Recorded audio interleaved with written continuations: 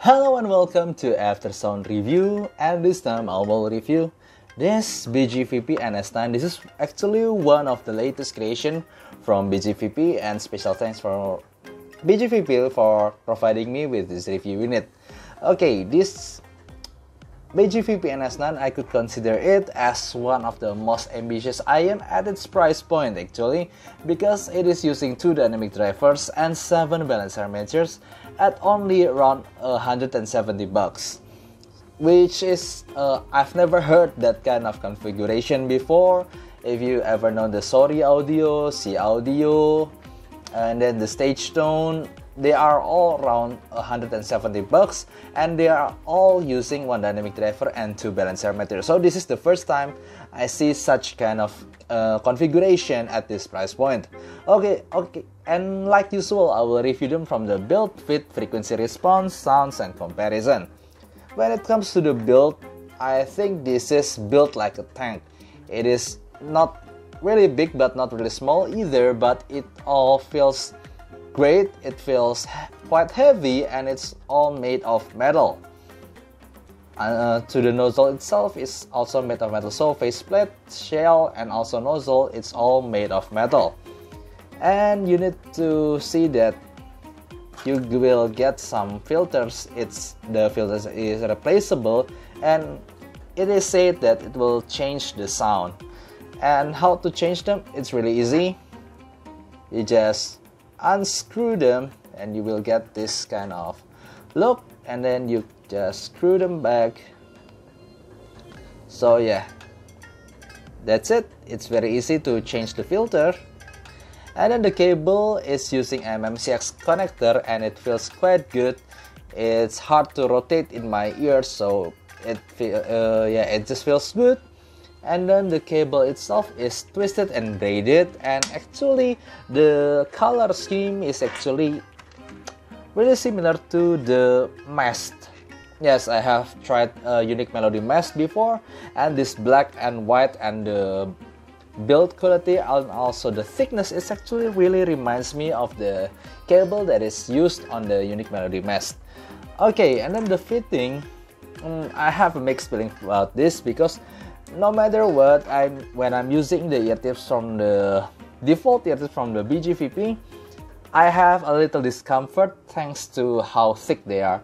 They're actually quite thicker than regular ear tips, and then the nozzle itself is quite wide actually, so my ears feels like it is opened by force like that. I couldn't use them for hours, but just simply change the ear tips using the maybe like monoprice, orthophone, spin fit, or just like this one I'm using. This is the stock ear tips from kxxs, and it fits my ears in a really good way. I have to take note that I have quite small ears, thus when I'm using these ear tips with that kind of wide nozzle, I feel definitely somehow a little discomfort. But change the ear tips and that problem goes away. And then when it comes to the sound, I will use my AVX DST, Qlix 5K, and also iBasso DX160 as my source. And here's my playlist. Okay, from the frequency response of this BGVP NS9, I could simply categorize this as simply warm. Thanks to how big the mid to sub bass is, you can see the elevation is astonishing, and then the upper mid-range treble itself is actually not really pushed forward. So if I compare them, so the harmony response, I am like Touch Gym Oxygen is have lower bass here and also more forward upper mid-range area. So yeah, NS9 is definitely warmer than the harmony response, and you know that you get several filters with this BGVP NS9, and this red filter is actually doing nothing in this frequency response. And the strange thing is, even though I'm using one filter on the left side and the red filter on the, I'm switching the filters right and left, I don't hear any significant difference between them. So I'm not sure that the red filter is actually doing anything. And even I have tried several of my friends, and they couldn't really differentiate them either. But the silver filter, although it doesn't really show that much of a difference, yes, there's a little bit difference, and this difference is consistent. How many times I measure it in the same position and with the same ear tips, it's always like this. And I need to say that this difference is noticeable. You might not really see it in this frequency response, but when you hear them, one the silver filter and the other is the red filter or the default filter, the silver filter is definitely noticeably brighter and somehow not as thick as the default filter, but overall it still sounds warm. Okay, so from the frequency response itself, it is easy to see that this BGVP NS9 is simply can be categorized as warm. The bass is incredible, the sub bass for you see this, that the sub bass emphasizes really out of this world, and then the mid-range and treble is not really forward. So yes, that's the thing that I'm hearing. The bass is so big, and then the mid-range and treble is a little bit subdued and a little bit recessed maybe compared to the bass itself.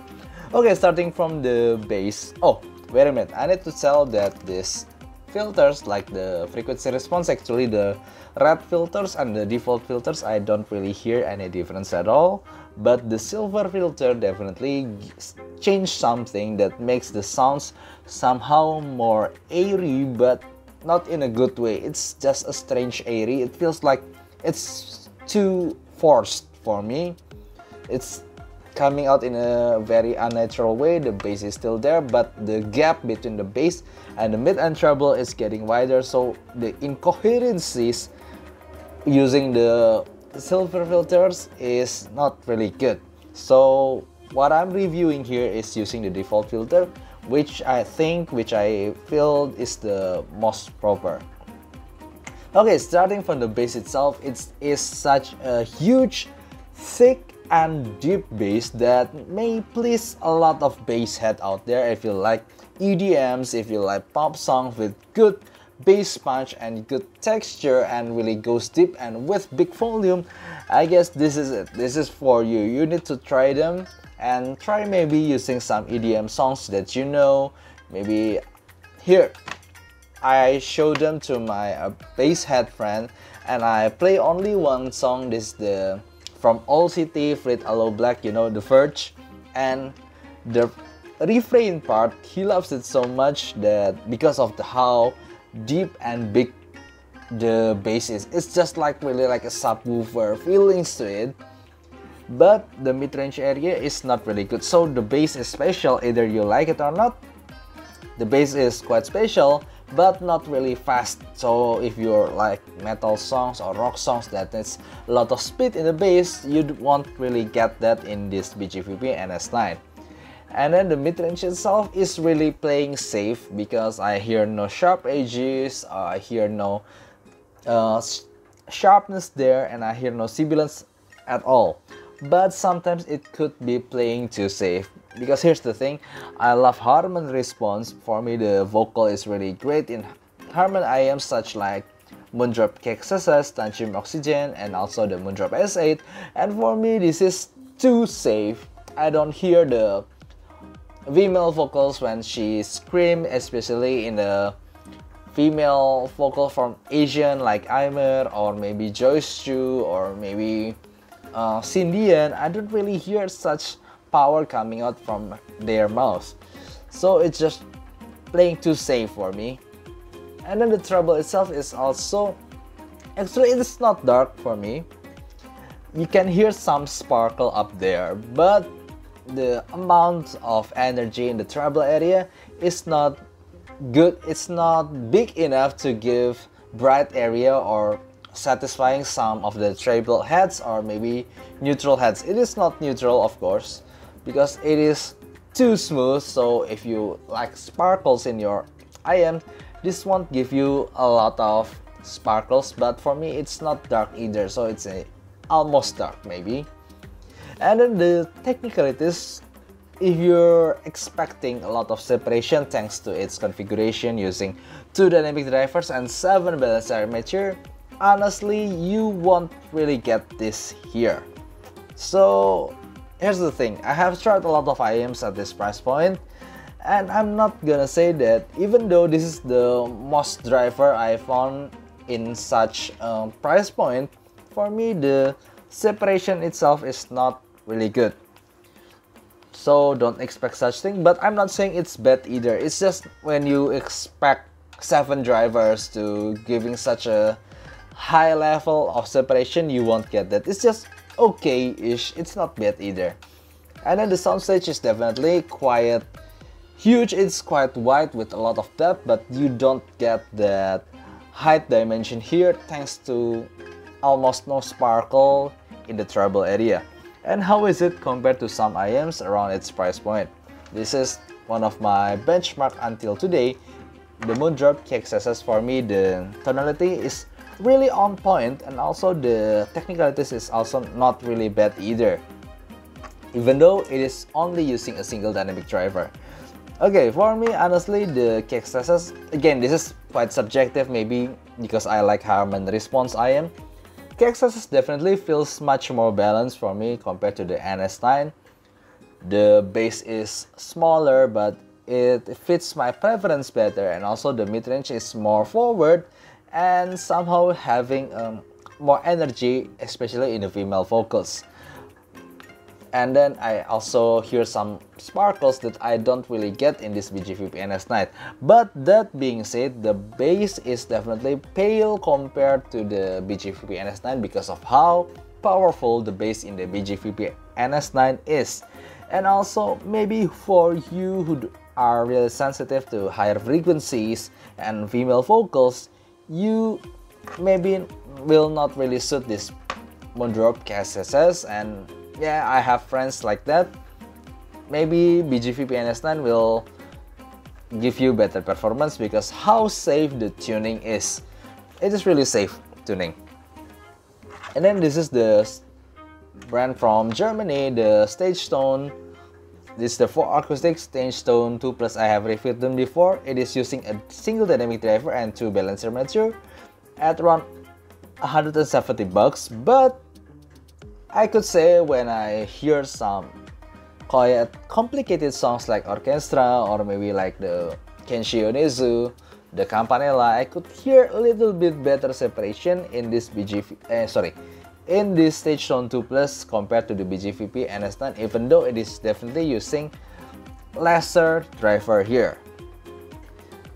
But for me, this BGVP NS9 is actually really potential when you EQ them, when you give lesser bass area, you will get better separation actually. So the bass bleed from the bass itself is actually giving such a hazy, foggy feeling to the mid and also the treble area, thus giving it less separated instruments when you hear a lot of instruments in the song.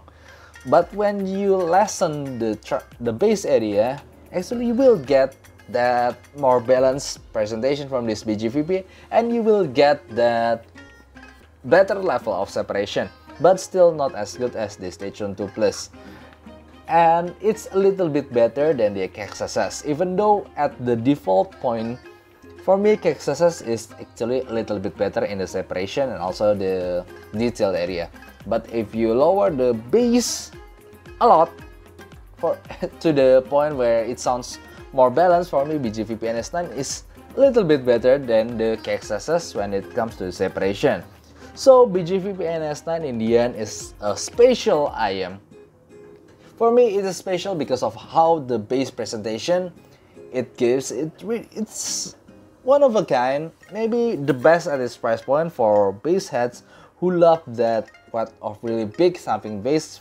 For me it's quite funny because they use a lot of balancer armature driver for the mid and the treble area, but honestly for me the special part is definitely the bass, and also maybe the tuning that is so safe that it will attract some people who like it, who like their song to be really safe in the mid and treble area. So I think that's it for me, BGVP NS9 is a really good IEM if you like a really huge amount of bass and also a relaxed presentation for the mid-range and treble.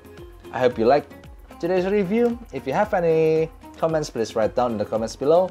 See you next time. Bye bye.